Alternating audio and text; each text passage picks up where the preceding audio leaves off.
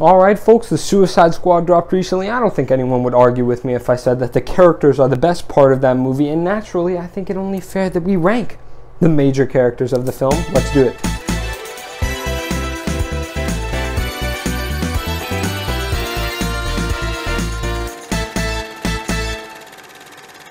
Folks, coming in last place, number 18, I should just say, is Mongal. I think it's Mongal.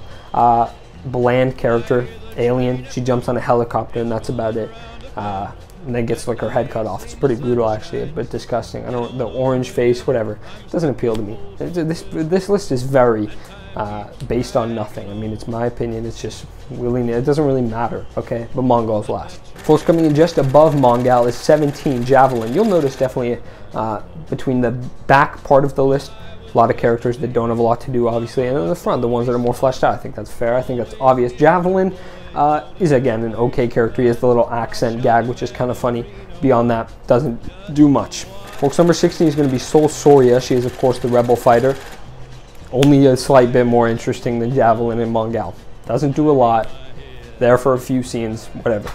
Folks, coming in at 15 is going to be TDK, the detachable kid. Again, has a funny gag, one of the funnier gags in the beginning, and he's played by Nathan Fillion, so I like him. Folks, coming in at 14th is going to be Savant.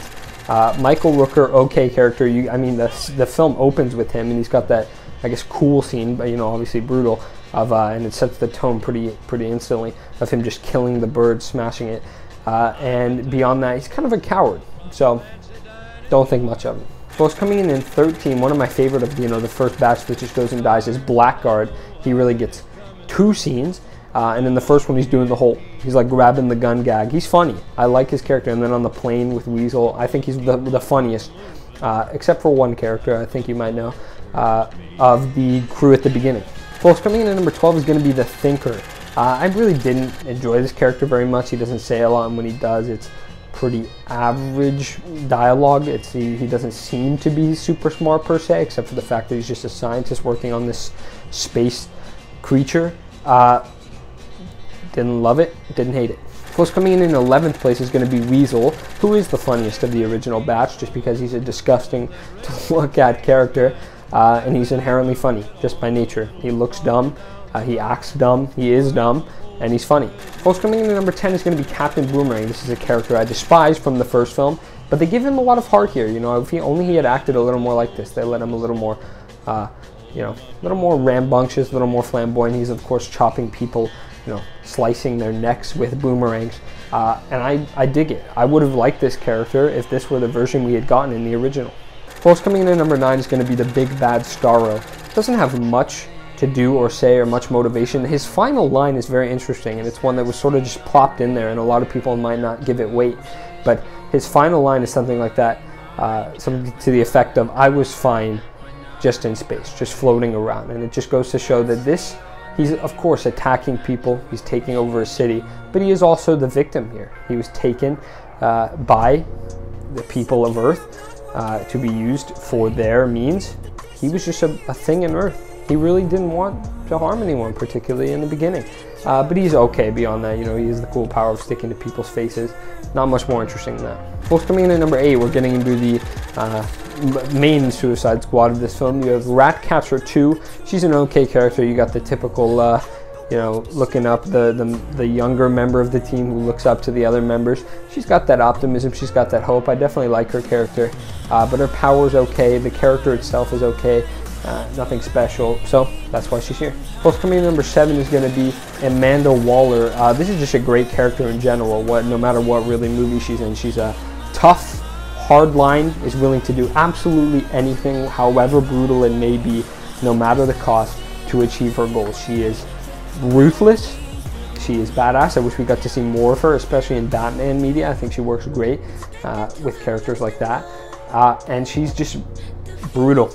I mean, I respect it. I don't respect it, really. It's pretty messed up, but I love it as a character. It's just so much to dig into there. And I'm not sure they used her to her full potential here, and of course not in the first movie either. So I just like to see more of this character is what I'm saying. Viola Davis plays it excellently. Folks, coming in just above Amanda Waller is going to be Harley Quinn. Harley Quinn is not a character I am as fond of as everyone else. I think Margot Robbie plays her excellently, but her chaotic nature just doesn't, it's not funny to me. It's played well, I suppose, but it always comes off as a bit awkward. It only works in a few scenes. She had one of the best scenes of the movie, in my opinion, with that whole guy, and then when she just kills him pretty like a psychopath. I mean, it was pretty insane, and then she gives on this whole monologue about red flags. But beyond that, you know, fine. Folks, coming in at number 5, we're breaking the top 5 now. All, I believe, yeah, with members of the Suicide Squad is going to be Polka Dot Man. I love this actor. I've seen him in a lot. You know, he's pretty underrated. I don't know how to say his last name, so I'm not even going to try. And I was pretty hyped to see him going in. He definitely looked more like the comedic relief, and they fleshed him out a lot more than I thought I thought they would. And I appreciate that. I'm a little upset about his death, you know, and I think just because he was sort of the idiot of the team, he dropped down a few places on my list. The number 4, I just found the 4 above. I just found more interesting. But he's a good character. Folks, coming in at number 4 is Rick Flag. Talk about a character I did not like in the first movie. He was not interesting. He was just some army guy. And this one, he's great. He's, you know, self-sufficient. He's the team leader.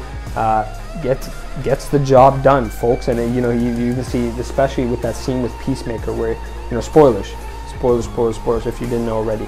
But he flips on Peacemaker. That whole fight, it just adds so much depth to him. And then they really do send him off nicely, unlike Polka Dot Man. They give him a good death. I would have loved to see more of this character. I'm not saying they shouldn't have killed him off. I think it was good narratively, but I never thought I would be at a point where I would want to see more of Rick Flag. Folks, coming in at number 3 is going to be Peacemaker. I thought for sure this would be my number 1 character going in, just because he looks so cool in the marketing. John Cena, you know, was pretty funny in this role. But I feel like maybe if they had put in a line before, something like that, or maybe I just missed it and I'm a fool, about why he's willing to do everything for peace. And I'm sure they might flesh that out in the show, because obviously James Gunn saw something in this character, because the studio, if you don't know, asked him if he had to pick one character to flesh out more in a show, who would he do? And he said Peacemaker, and so I suspect we'll get more of that, hopefully. But it seems sort of just tacked on there for sake of a nice shifting of the narrative right at the end there. But he's still a great character. He has these little fights with Bloodsport throughout the movie, and he's a great assassin. And I'm hyped to see him in the show. I want more of this character. Folks, coming in at number 2, a character I did not expect to like is Bloodsport. I just didn't think he looked very interesting from the trailers. I didn't like his costume very much, which when you don't know much about, personality of a character, you just expect. You're really basing a lot of the expectations on the costume. And I was very shocked when I got into this movie, because Idris Elba is, of course, excellent. I should have known that he would be great. And he's the best character of this film. He's, of course, the main character of this film. He's given the most depth. But I will not deny that he is the best character of this film. There is one more that is my favorite. It's probably your favorite, too. Number 1. Folks, coming in at number 1 is going to be Nanaue, or King Shark. He is an excellent comic relief character who's also the sympathetic one. Again, James Gunn does have experience with these kind of characters like Groot. He's hilarious. Every scene he's in, you just want to feel so sorry for him and yet laugh as well. It's so great. They find such a great way to juxtapose those two things and balance it. And Sylvester Stallone just plays him so great. The voice and how and he says, like, when he meets the new friends, he's like, new dumb friends. And he's doing, oh my God, dude, it's funny. He's a great character. I love King Shark. I love King Shark. Alright, folks, so that's all the major Suicide Squad characters. Let me know if your list differs. If you want to give me the full 18 that I did, I won't object. You do what you want. Or just give me a few if you want. I'm interested to see generally where the vibe is at in terms of who likes what characters, who doesn't like others. Alright, folks, that's going to be it. I've been 80 Piece Reviews. You've been amazing. I will see you in the next video. Should I do more of these character rankings? Let me know. I liked it. I thought this one was fun. Bye-bye.